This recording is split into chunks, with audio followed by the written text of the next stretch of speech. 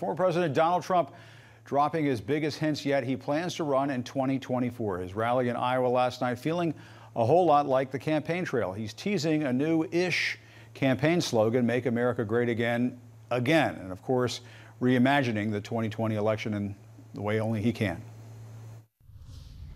First of all, he didn't get elected. Okay, forget that. But some people said, oh, sir, it was COVID. Hillary conceded.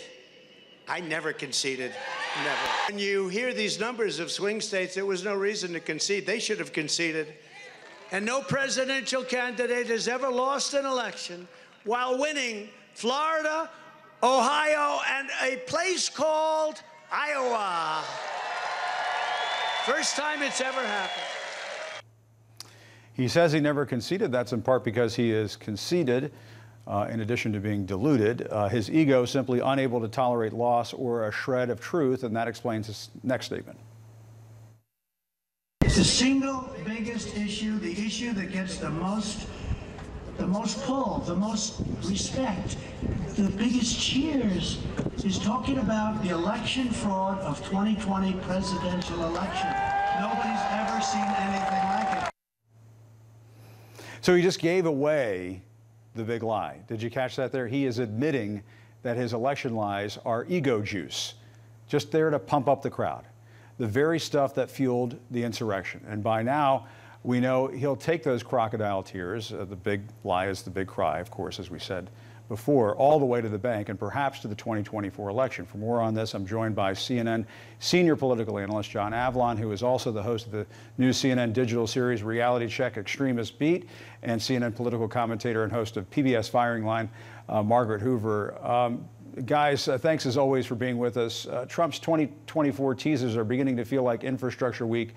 I guess they just happen over and over again. They never really come to fruition. But, you know, this may actually happen. He's sounding more and more like a contender, despite, you know, all of those lies that he tells over and over again.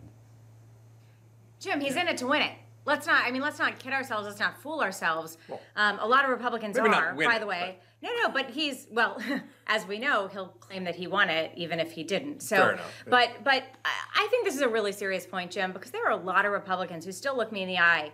Serious Republicans who were office holders, various levels of federal government, who say he's not going to run, and they have some kind of justification. But if you look at every single thing he says and every single thing he's doing, which includes putting the team back together and having his pack going and basically saying everything he can legally without triggering a campaign violation, he has said that he's running. So you got to take him for his word. This man is running and he still owns the Republican Party. Republicans need to get their head out of the sand and start dealing with it. Yeah, out of something, the sand or other places, John. Yeah, well, you know, as I said in Reality Check last week, that, you know, the symbol of the Republican Party is no longer the elephant. It should be the ostrich. I sort of borrowed that from you. I appreciated that. But it was kind of made me laugh. But I mean, you know, but the reality, of course, is that it's deadly serious. And it's not just people who are in denial about Donald Trump running. It's all these Republicans whose silence is effectively complicity in this effort to overturn an election. You know, because if trying to overturn an election isn't disqualifying, nothing is. And every single Iowa Republican who stood on the stage that night with Donald Trump is complicit out of fear, out of a desire to get some benefit from his base. They are complicit in an effort to overturn an election and to have that cancer metastasize inside the Republican Party and the Republic itself, which is what is happening right now. Yeah, and they're normalizing what he did after the 2020 election in the run-up to January 6th. They are normalizing it and sanitizing it by being up on that stage with him. And the fact that he goes out and blurts out in front of the crowd that, oh, by the way, when I talk about this election stuff, that's what gets most of you guys all fired up. I mean, he's just out there admitting what he's doing here. But, you know, Senator Mitch McConnell has become, this was the other thing that just stood out to me last night. He's become one of Trump's go-to targets this year. Here is Trump attacking Mitch McConnell again last night. Mitch McConnell didn't have the courage to challenge the election. He's only a leader because he raises a lot of money and he gives it to senators. That's the only thing he's got. That's his only form of leadership. He should have challenged the election. What do you make of that, Margaret? Jim, the only thing Mitch McConnell didn't have the courage to do was to encourage his Republicans in the Senate to actually vote to convict, because they had way more than 10 that were ready to go. And if they had had the courage to do it, Donald Trump would not be on a stage right now naming him in infamy. Donald Trump would not be a threat to the Republic. That was Mitch McConnell. It was in Mitch McConnell's hands, and instead we exiled him. We sent him to Elba. That's a Napoleon reference. And he's coming back. In case you missed it.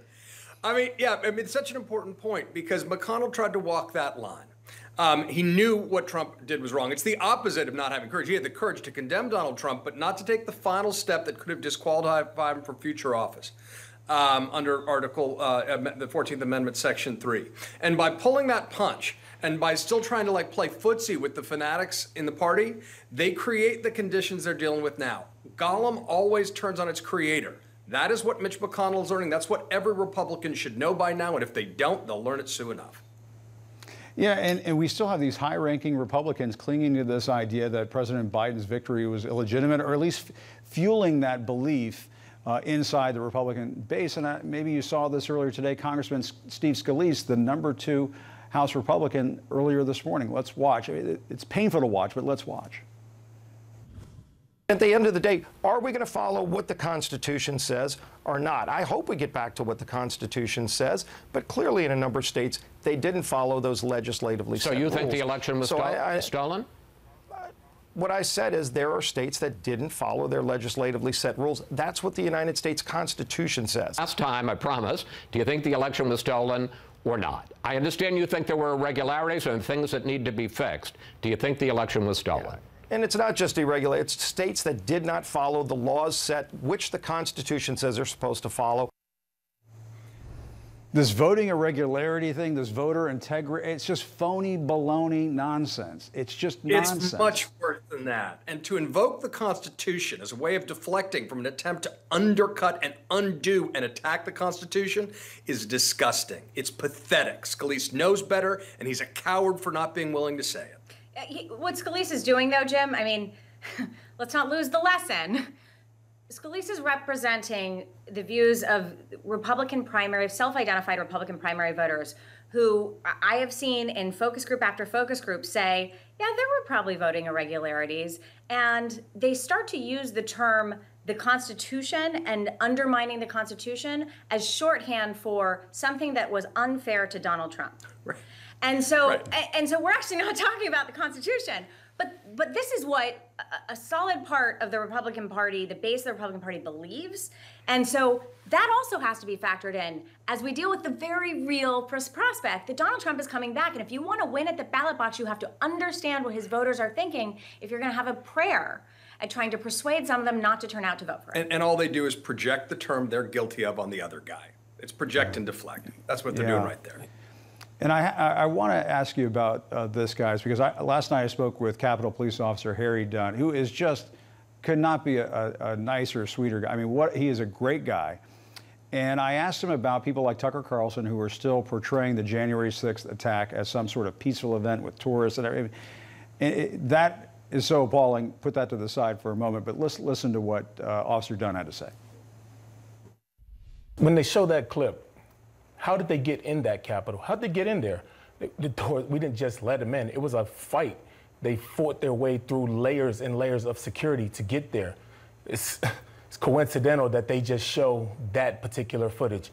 Show the footage leading up to that. How about that? That clip that you just showed there, them spraying us and fighting us and hitting us with poles. Show that clip. What do you got to say about that? Why do you think they're not showing that on Fox? It goes against their narrative.